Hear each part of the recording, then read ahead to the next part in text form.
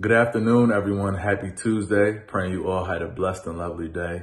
My name is Nebi Asias, and I'm recording this video on behalf of my mentor of 13 years now, Mr. Darnell Weathersby, who's had a positive impact and influence on my life ever since I was a 14-year-old boy.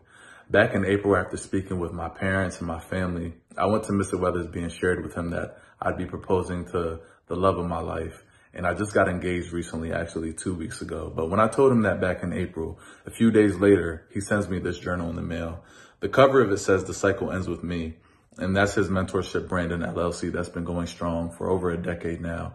And he's positively and influentially impacted the lives of so many young boys and girls, myself being at the top of that list. So shout out to you, Mr. Weathersby, and thank you for all of your love and continued support over the years. Nonetheless, he told me to go ahead and write down at least 2 to 3 times a week about how my day went, the journey, the experience. And in retrospect, when I look back, I'm happy that he advised me to do so because this was a monumental milestone in my life. And I didn't realize how anxious and how excited I actually was until I went back and I reread my journal entries where I was able to process my thoughts and talk about the highs and the lows of my days. It was truly an amazing experience.